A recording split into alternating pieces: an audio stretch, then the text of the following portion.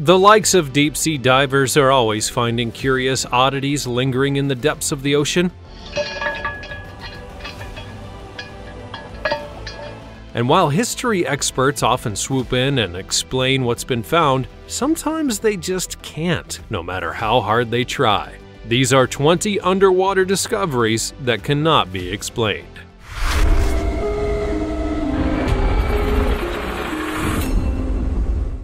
Number 20. Ferrari 2000. Sometimes people are quite poorly and they do things that make no sense at all, and for some reason, newspapers and such see fit to report these mental breakdowns with relish. One such event was this unfortunate incident in which a man drove a Ferrari 2000 off a dockside in Palm Beach and straight into the water. He survived the dramatic event, but his first words following the crash were kind of incoherent, and then the statement that he made later to the police was just as confused sounding as well. This was apparently not drug or alcohol related, as many people had suspected at the time. No, it was just a man having a very difficult time while being behind the wheel of a very fast and expensive car. I want to see them open the door and fish come flying out of the door like... Fortunately for the driver, there was a quick-thinking and selfless individual in the immediate vicinity when the car went into the water, and they just jumped straight in to rescue him. Before we go on, like this video, smash the subscribe button, and click the notification bell right now, or this centipede will crawl on your face when you're sleeping. Now it's time for the sweet topic. Deep-sea divers and explorers find skeletons loitering in the depths of the ocean on a regular basis, because of course they do. I hate to break it to you, but people do drown. What's less common is those skeletons being staged to look like they're at a little tea party. This creepy sight was stumbled upon by a man diving in a river in the United States. One of the skeletons was even wearing sunglasses. As always, comment down below using the hashtag #SweetTopic and let me know your thoughts in relation to what I just showed you on the screen. Number 19. SS Thistlegorm.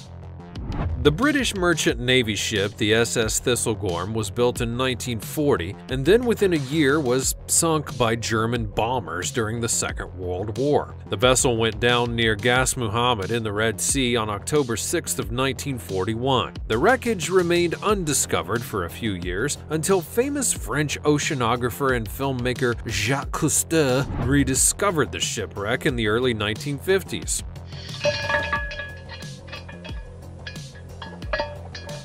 Cousteau had done some research in the area and gathered information from local fishermen, which would then lead to the discovery of the shipwreck. During dives to the wreck, Cousteau and his team recovered several items, which included a motorcycle, the ship's bell, and the captain's safe. They also took a lot of photographs, which were featured in National Geographic magazine in February of 1956, where they showed the interior of the shipwreck and documented the contents. The SS Thistlegorm was carrying a cargo of vehicles which included trucks and armored cars, and it also contained guns, ammunition, radio equipment, and aircraft parts. Most of the gear was actually headed to support Allied troops in Egypt when the ship was sank.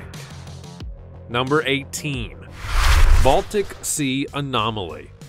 Uh-oh, something circular and mysterious. It must be aliens. Always with the aliens and the circular oddities. I mean, really though, why is it that when anything circular or indeed symmetrical turns up unexpectedly, do we all instantly assume that it's aliens? Why would aliens be so into round things anyway? That is at least as big a mystery as anything else we've been wondering at so far. The so-called Baltic Sea Anomaly, there's a catchy name if I've ever heard one, is a geographical feature that's only actually visible on some fairly indistinct sonar images that were taken by a Swedish diving team in 2011. They were out there in the northern Baltic Sea doing some treasure hunting, and when they reviewed the images, they concluded that what they had seen down there was an unusual object that they thought might have a non-natural origin. The tabloid tabloids, never shy of a potential aliens headline, had a field day with intense speculation about it being a sunken UFO, but of course, there's no way that it might be what scientists have said, you know, a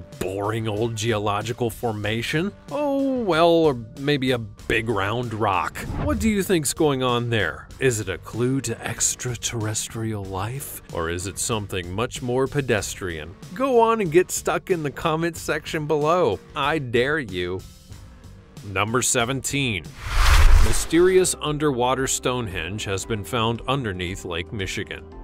Well, isn't this exciting? Not to mention really rather weird, and whether it can be explained or not, that remains to be seen. Archaeologists were busy scanning the vast underneath of the waters of Lake Michigan looking for shipwrecks, but they would come across something distinctly unusual and much older. While using remote sensing techniques in the Grand Traverse Bay area of Lake Michigan, at about 40 feet below the surface, they would discover a big boulder with a prehistoric carving that appears to depict a mastodon. 1, 2, 3, 4, 5, 6 stones.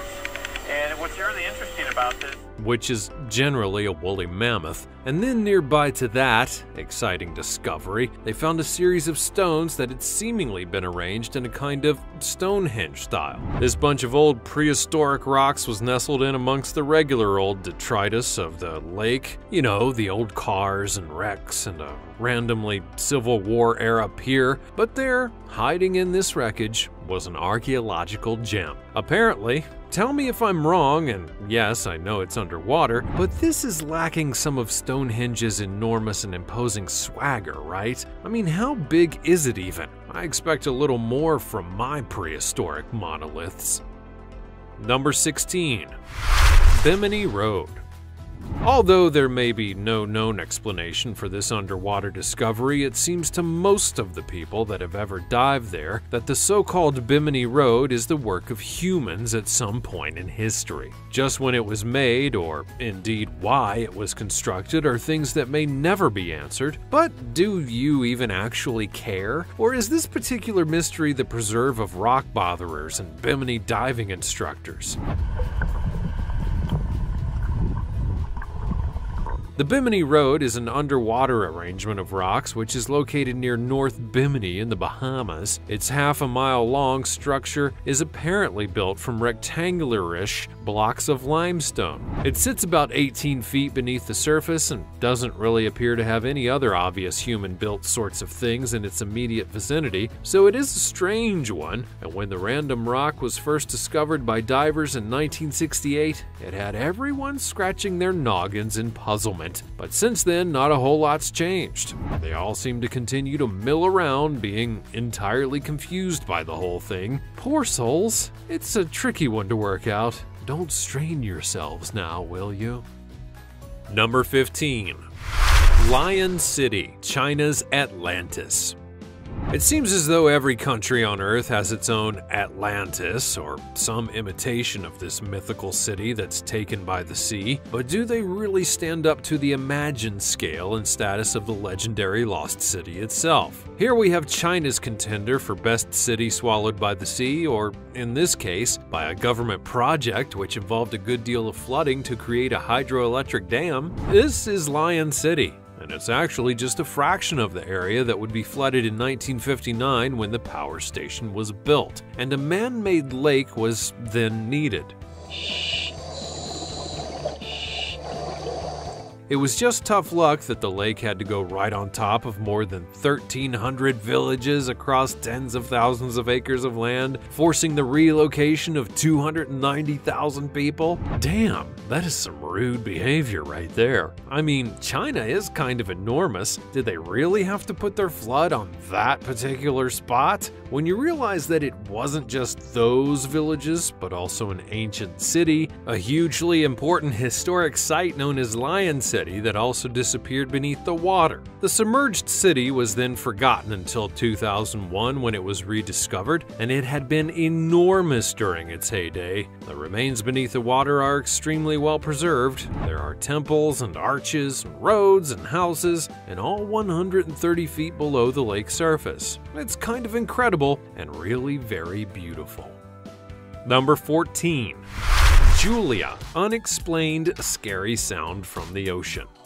This is one of the things on my list that's truly mysterious and has had all the most clever science people's brains getting a sweat trying to figure out what the actual heck it is, or was. It also helps that the thing has been given a name. That always gives stuff a sci-fi movie vibe. On March 1st of 1999, the United States National Oceanic and Atmospheric Administration, also known as NOAA, recorded an extremely loud noise in the ocean. The sound was so incredibly loud that it could be heard across the entire equatorial Pacific Ocean, traveling for over 3,000 miles, lasting around 15 minutes. The sound, like a wailing, moaning, monstrous creature,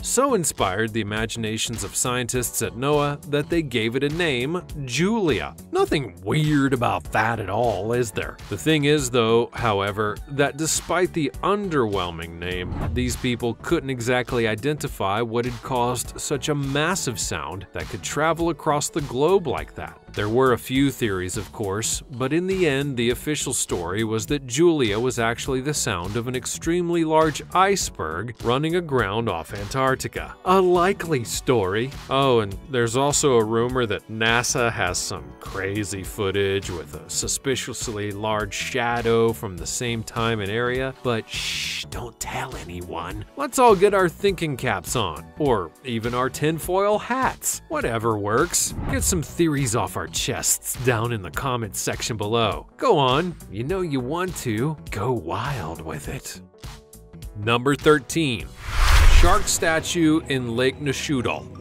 Just when you thought it was safe to go back in the water, some joker chucks a shark statue in there, and before you know it, you're back in therapy. Oh, that is such a funny and hilarious prank, isn't it? A bloodthirsty shark waiting beneath the surface to scare you, quite possibly to actual death. And I thought Switzerland was supposed to be such a sensible place, you know, full of cuckoo clocks and chocolate and yodeling, but it might just finish off anyone with a nervous disposition. This lake in Switzerland has been giving people a rather rude surprise in the murky depths. Someone with a wicked sense of humor has been mucking about with an especially toothsome shark statue, which looms and leers from deep below the surface. If you're a little on the more nervous side, or you may suffer from a heart complaint, this could actually finish you off. So beware in the water. It's just someone's idea of a rubbish joke. Or could it be the glint of an errant great white smile, grinning as it opens its jaws to devour you whole?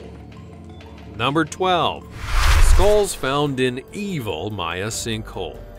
As if a big scary sinkhole isn't enough to give you the Wiggins, then how about one that is also cursed and contains a collection of skulls as well? How delightful! In an area just to the south of the Mexican town of something I'm not about to try and pronounce, there's an ancient Mayan city called Mayapan. In this city, if you're extra brave or really very reckless indeed, you can find a dirty great big sinkhole that's not only a dangerous hole in the earth, but it's also believed to have been an entrance to the underworld. So that sounds right like a barrel of laughs now, doesn't it? A team of divers scaled the 65-feet drop, very carefully I should imagine, and somewhat gingerly began to explore the cursed gateway to the underworld. Seriously, how did they choose the victims to be plunged into this very portal to hell? There couldn't have been many volunteers for this unenviable task, that's for sure. This place is so feared that locals actually avoid it, and they don't even allow their children to play anywhere near it, nor will they gather drinking water from it.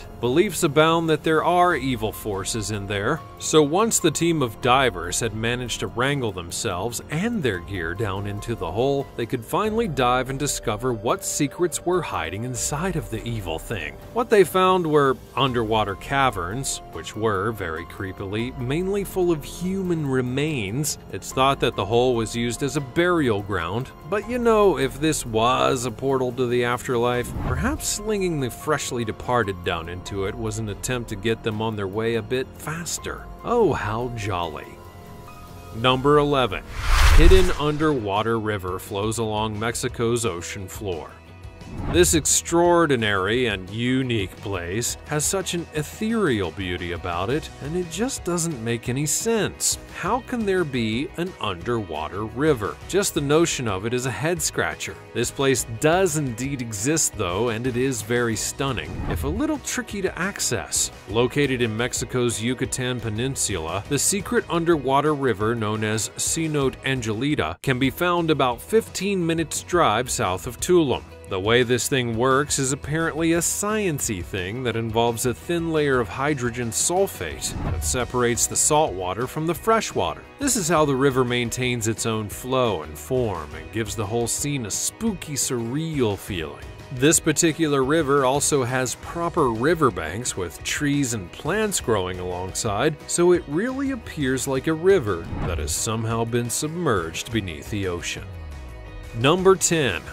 Atlit Yam.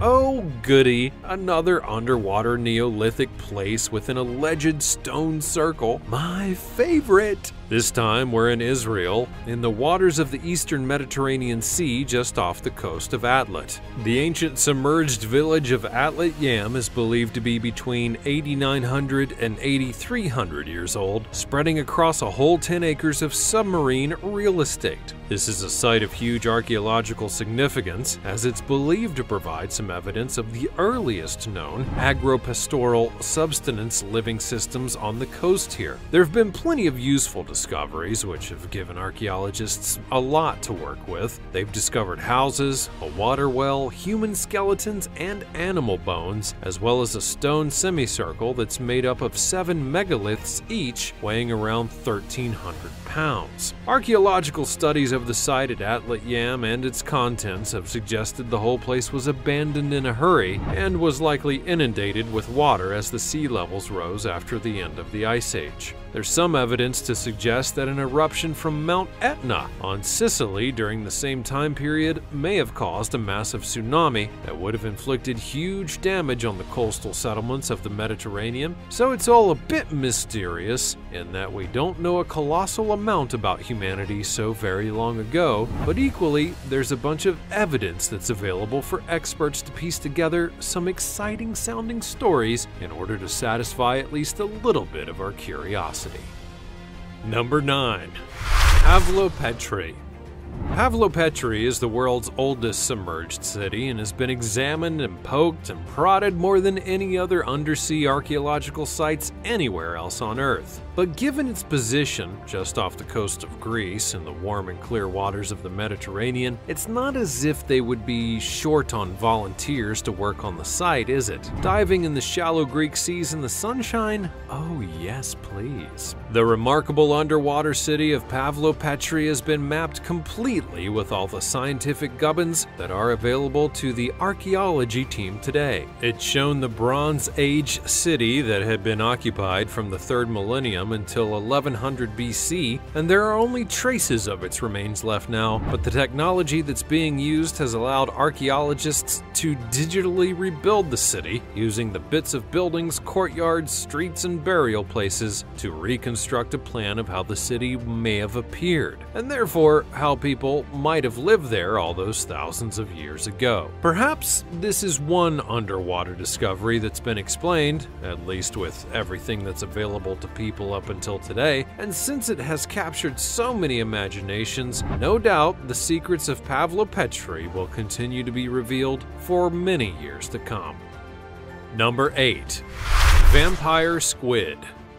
From sunken cities and lost civilizations to sea-dwelling creepsters that'll give you nightmares, we really love to spoil you here at the Fancy Banana, don't we? The vampire squid is, despite its name, apparently neither a squid nor an octopus, and presumably it's not actually a vampire either, but I should probably just make sure. The vampire squid is a kind of small cephalopod, living in tropical and temperate waters around the world at depths that range between 2,000 2,000 to 3,000 feet at temperatures of around 2 to 3 degrees Celsius. Brrr, that's between 35.5 degrees and 37.5 degrees Fahrenheit. These unique animals are completely different from any other species and are regrettably considered to be endangered on the account of the pollution and destruction of their habitats. And so you can probably see why they're called vampire squid. They're black or red colored and have weird webbed skin that have the appearance of a vampire cape,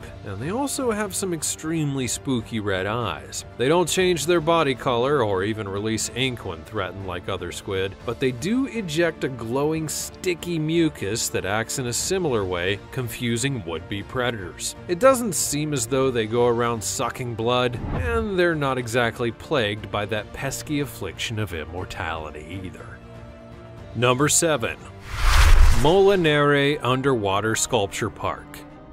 Now, apparently one of the best ways to make sculptures of people more creepy is to chuck them into the sea. Or at least that's the general effect with this underwater sculpture park at Molinare Bay in Grenada in the Caribbean. Created by Jason DeClaire Taylor, this underwater garden features a whole bunch of human figures in various poses and groupings, as well as the classic outstretched armed Jesus. There are 75 sculptures in total, and they go over an area of about 8,600 square feet down there under the water.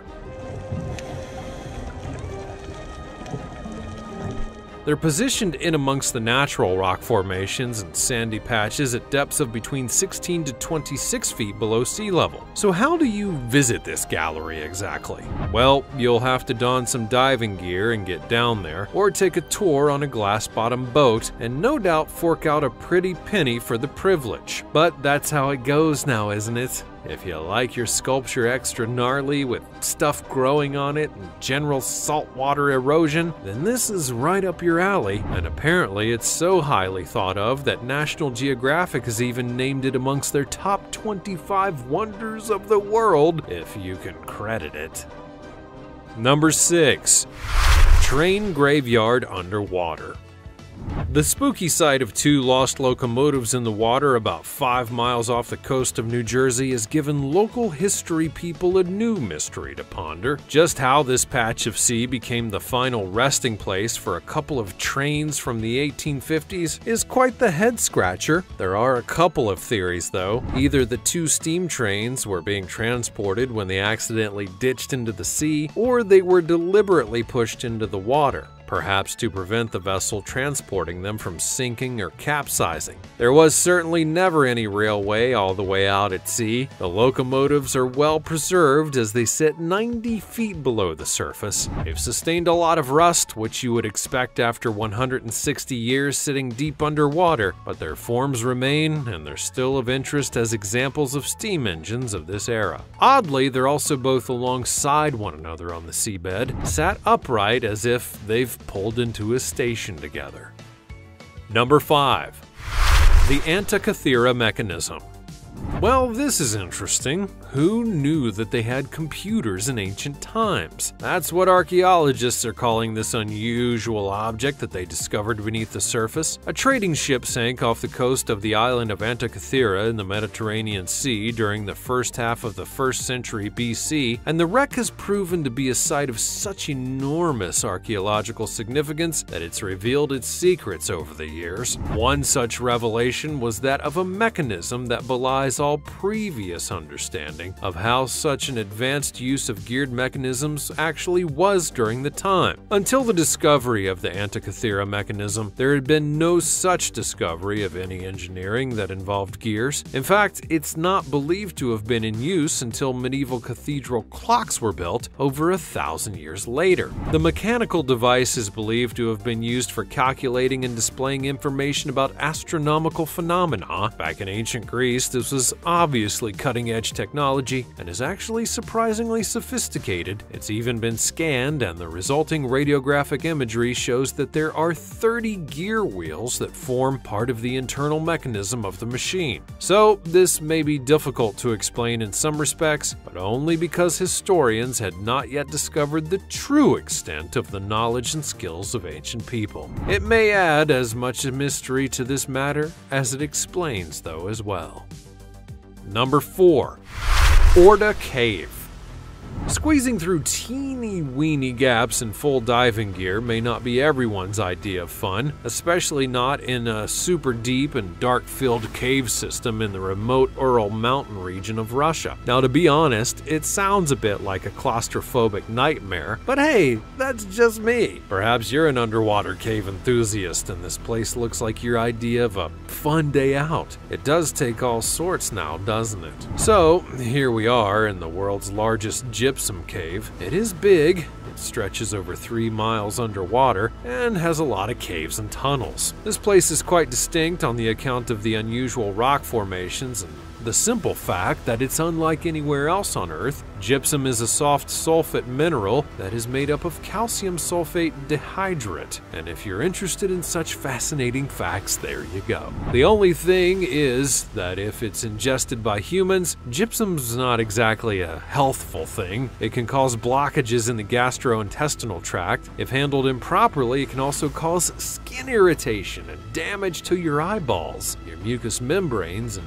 even give you breathing problems. So, as well as the inherent dangers of underwater cave diving, like drowning or running out of oxygen or even getting lost in a complex cave system, this crazy cave is also trying to kill you in a variety of other more imaginative ways. What a fun one. Number 3. Yonaguni Monument.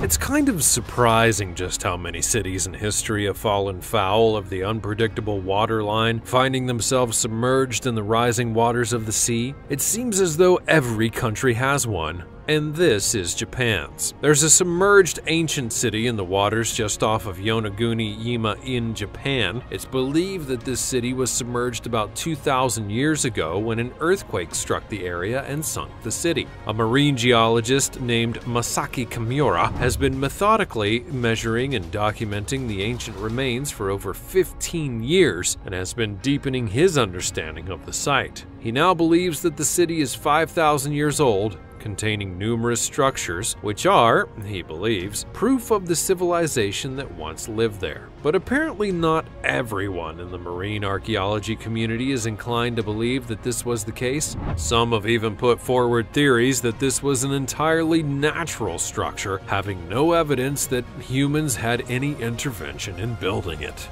So there are two rather opposing views and a whole boatload of controversy. That's what makes a more juicy Lost City story anyways, isn't it? What do you think? Is it a city or a naturally formed phenomenon? Let me know your thoughts in the comments below. Number 2. The Ghost Fleet of Truk Lagoon.